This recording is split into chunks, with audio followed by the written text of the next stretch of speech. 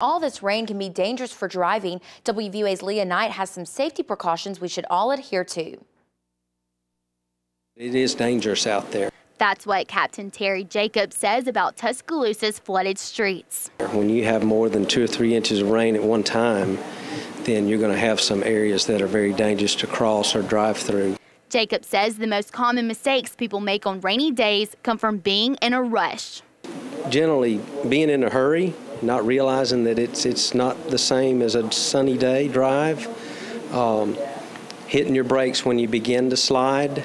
You need to let off your brake when you begin to slide or hydroplane. You'll see the water on the road and you just need to slow down before you get there and ease through it.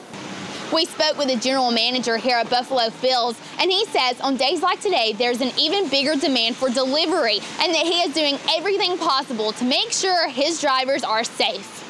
Anytime there's inclement weather, we go over just the basics, of driving skills, what to do, what not to do. We just kind of reiterate that to them just to be safe and to make sure they're making the right decisions when they're out there. Accidents often happen while driving through flooded streets, and Williams is not taking Tuscaloosa's weather conditions lightly. We take this very seriously. We take the safety of all of our employees, whether they're out driving on the streets or whether they're actually in the restaurant. We take their safety and our safety, the safety of our customers, very seriously. Williams says if driving conditions ever worsen, the restaurant will stop taking delivery orders. Reporting in Tuscaloosa, Leah Knight, WVUA News. According to FEMA's website, it only takes 2 feet of water to sweep your car away. That includes SUVs.